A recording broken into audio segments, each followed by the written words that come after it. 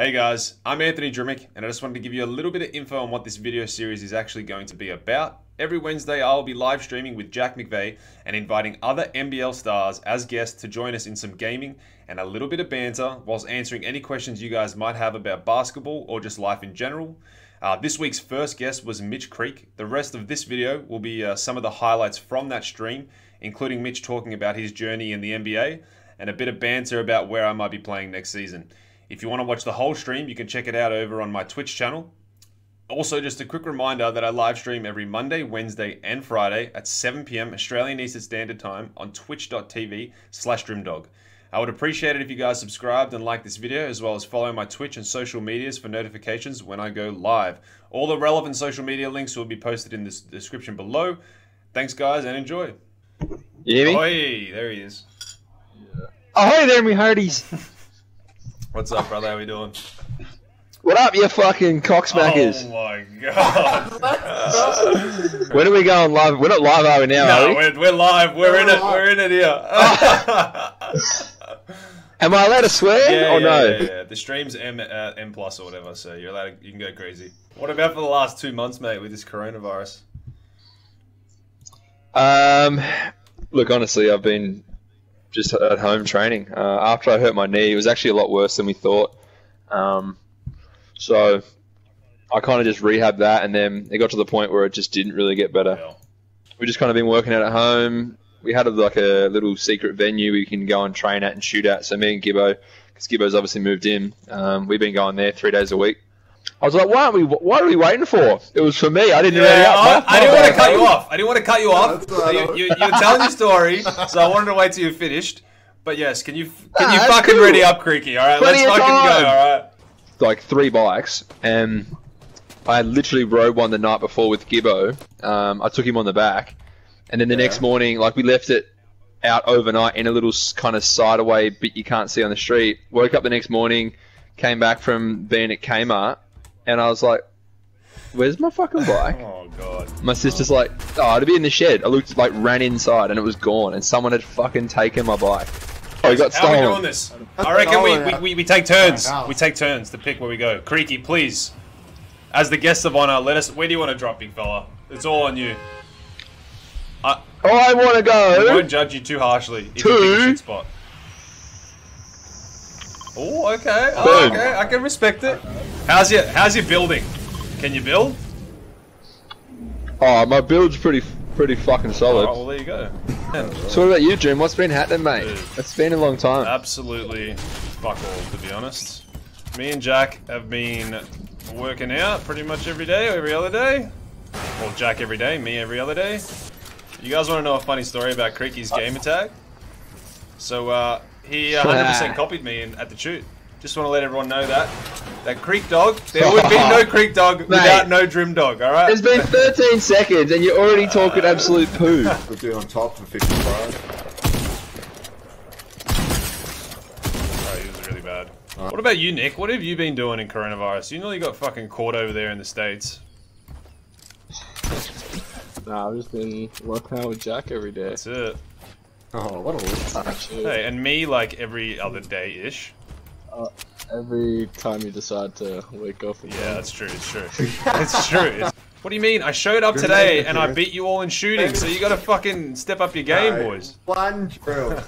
I get my work in, and then I'm done. I can't get up from the couch again. I'm a lot older than you guys, alright? Creaky will tell you, we're fucking getting older, alright? Mate, it don't get any easier.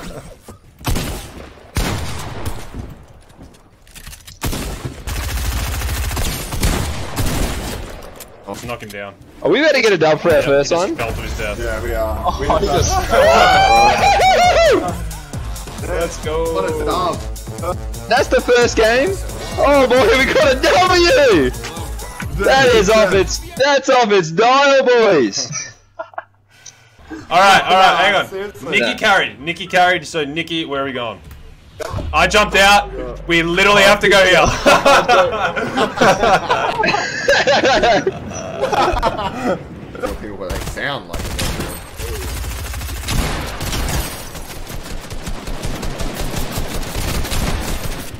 Maybe we gotta get Kenny on stream to tell us what the fuck was going on with his hair.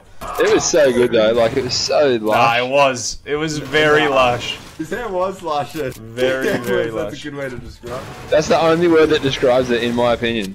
Creaky. Your shit bobbled when you were down the court. Yeah. What, my junk or my hair? Well, I reckon. So what I'm thinking is, so like Trim is currently receding from Oh, for fuck's sake! How many times are you gonna bring that up in one night? I'm thinking he goes bald. Yeah, shaves it off. Listen, I have the biggest Vulcan head on the planet. I can't shave my head. That's it. Nah. It's like going to a strip club and then you get a lap dance, but then you realise you paid it. I mean, I've never been to a strip club, but that's what I've heard. Oh, just what you've heard, huh? Oh, okay. Yeah, fair enough. Wait, I thought... How are we going to score against each other when we're on the same team? Nah, jokes, boys, jokes. Hey, look, I tried. I actually tried to come back. And I was told my services were not needed. Life choice you're making. I just got a friend request from someone called Sniping Drimmick.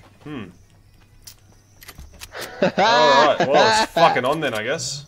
This is fucked. Whole nother team.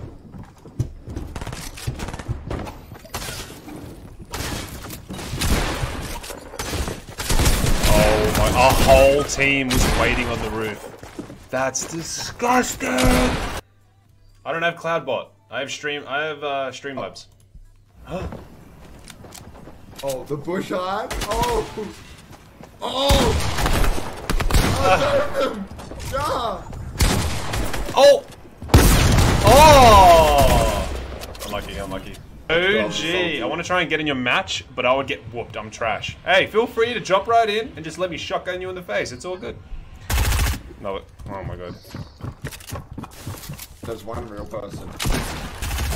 Yeah, I got him.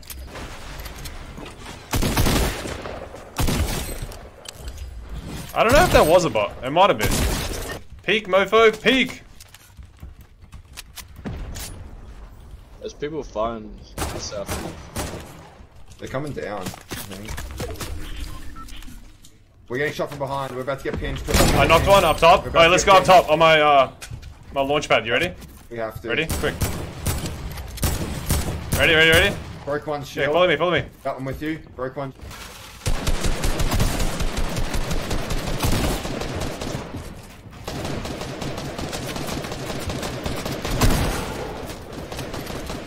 T139. That guy's On low. me, on the bottom, down the bottom. They're on me. Coming. Got one. Oh my god. Killed them all. Let's go! That team just Wait, there's a dropped out. launchy. There's a launchy on Oh my god, I just sniped the fuck out of that guy. Yeah, that's that. That's the one right here. There's launch. He's wired. He's Hit him wired. once for wide again. He's dead. My wall now, bitch! Oh, let's go. Another dub. 2 out of 3, boys. Let's go. This is going to be a shit show of a landing. Let's go. No giveaways out the moment. I can't spell! Ignore that. I must have been drunk. Oh, I reckon there's a few people coming. Holy shit, bro. Oh, let's go! Do you reckon they're sniping us? Blue house. Everyone blue house. People are landing late on us! Nah, this is fucked. There's so many people sniping! I got no mats. Someone literally landed on me 30 seconds after we started and started pickaxing me. They're fucking all on me! No! No, he's testing me, Jack! No! Oh my god. Go, Jack. Oh, shoot it.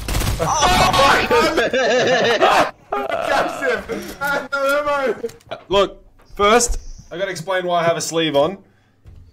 I had burnt myself. Nah, listen, I burnt myself really badly, steam burn. And every band-aid I put on keeps falling off and it hurts when I play the game. So this is the only thing that's gonna stop it from hurting. It's over. I'm about to fucking bub up. Just keep landing on me. Just, Trim's in beast mode. go, people. Let's go. Could be a bot, yeah. Dude.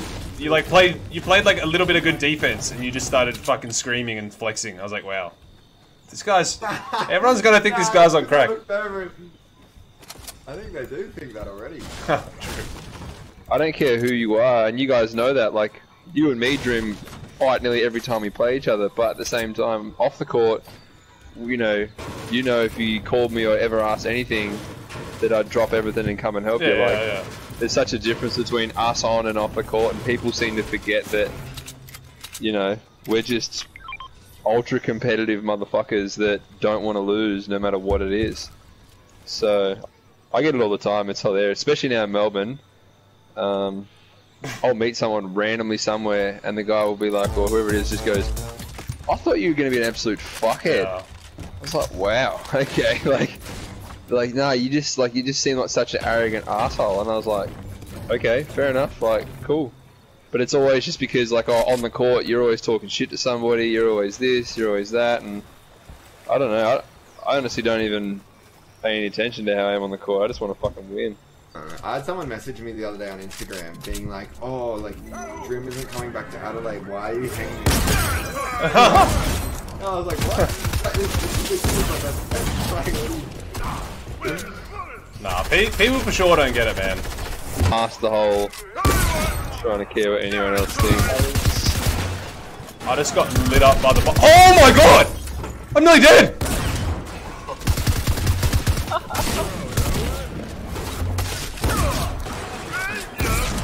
Dude, the bot just fucked me up. Oh, hey, you know what I need, Nikki? Yes, sir! Let's go!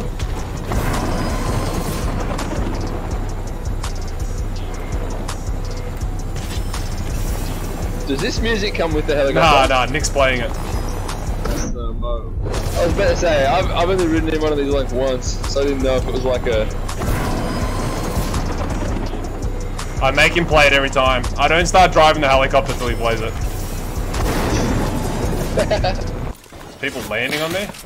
Oh, boys. I need help, boys. No, brothers. Oh, no, I'm getting thirsty. Legend. I'm cracked. Mr. Turmic. Hello, brother. Oh, no. Do you have any heals, Mr. Jackie boy?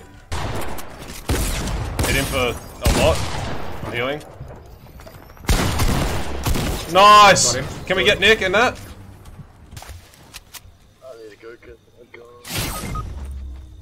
Nah, what just happened? Yeah, I gotcha. watched that snipe come straight for my dome. Ooh.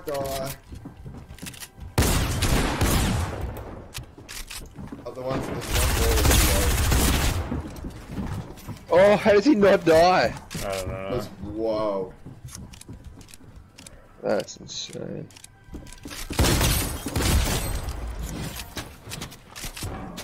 Oh, that's the boy. Oh Yes! boy, Dream. Have the boy's card though. Dude, I think a guy's now. rezzing them. Oh, he is. He is. Don't let him get it off. Oh, he got it off. Finish his teammates. No, they didn't. Oh, they didn't. It didn't work. But it also put it on cooldown. One back.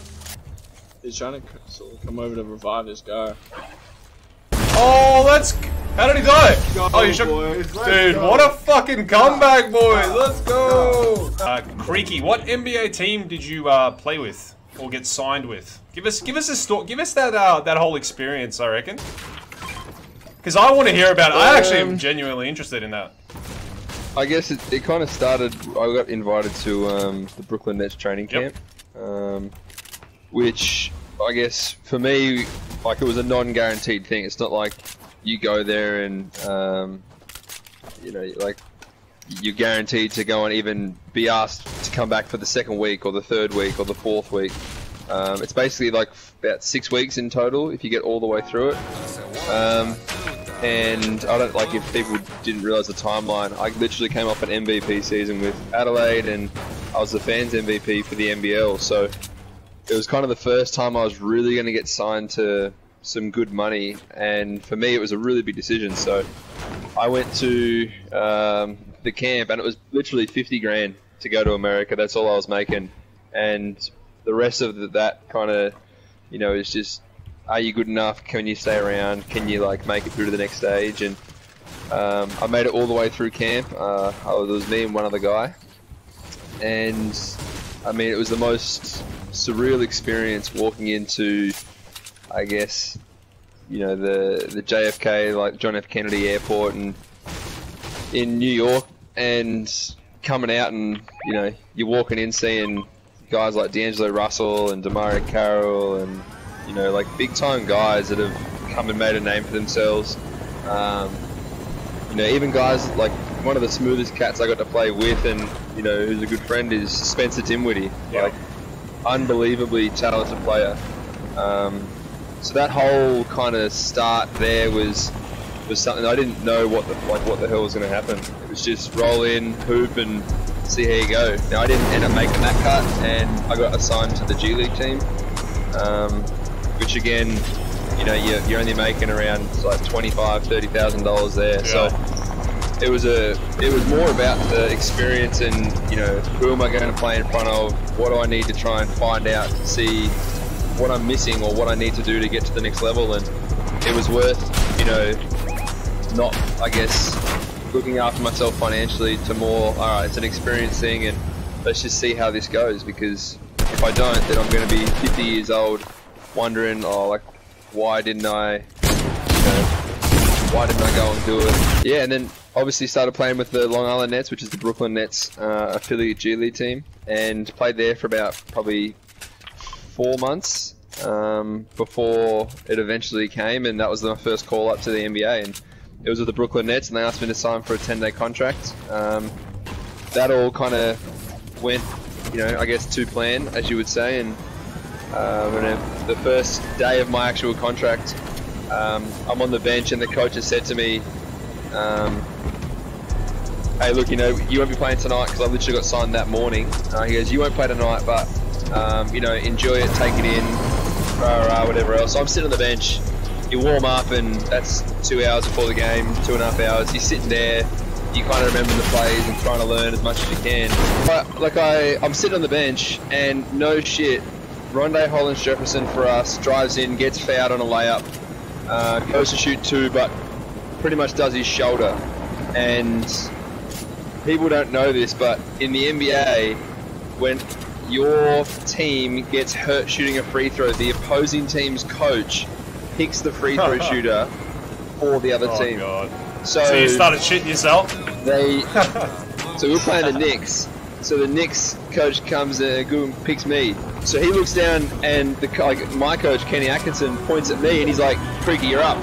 And I was thinking, oh shit, I'm about to play.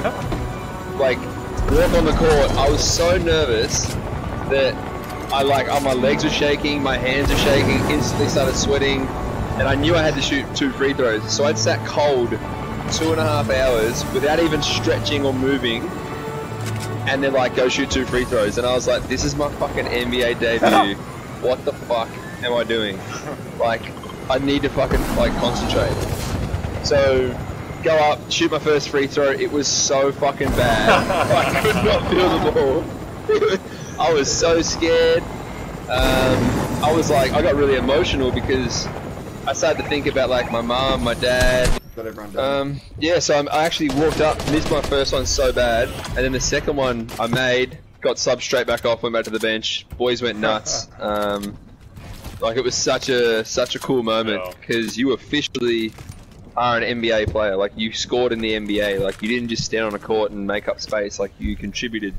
So that was amazing. The next game, I played quite a bit. I played about 20-25 minutes, and I played against the Milwaukee Bucks. Against the Boston Celtics. Oh, shit. And played against Aaron Baines. Oh, yeah. You know, got to play in TD Garden, obviously, where some greats like Larry Bird had obviously played, and you know, MJ had great battles on that court. So just to step on the court and play on the court they played on was pretty spectacular in itself. Yeah, he can build for sure. Goddamn. And then yeah, like I came out that game. I think I had around it was like 6 points, 5 rebounds, couple of assists, some really good defensive possessions.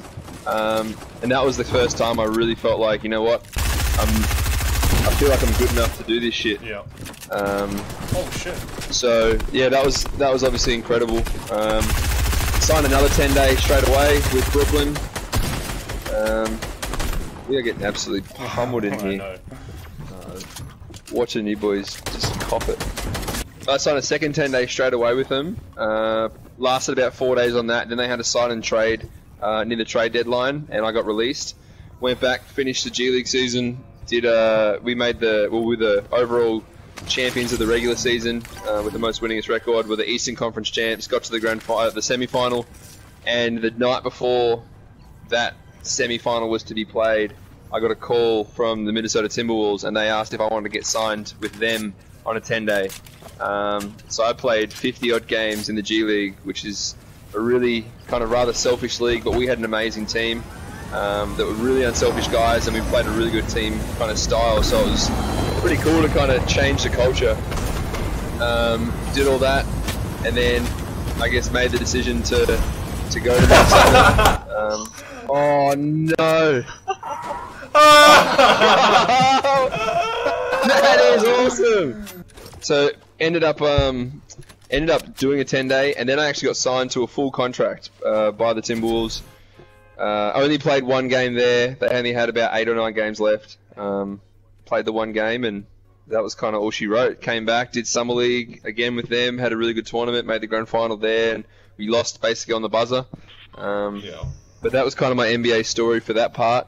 Came back to Australia, obviously this season in the NBL, and had a season that I felt was pretty solid, and did everything I felt like I probably needed to do to kind of showcase to go back there. We basically had a team signed and ready to go, and then obviously I hurt my knee, and then the coronavirus happened, so we're actually just sitting on our hands at the moment, just trying to stay fit and healthy, and when it all comes back up again, if they get to play, then hopefully, depending on what they do with the structure, I'll get to go back there and play. So we'll wait and see, but yeah, the story's not over yet. It's a process, and we're just trying to work back to it.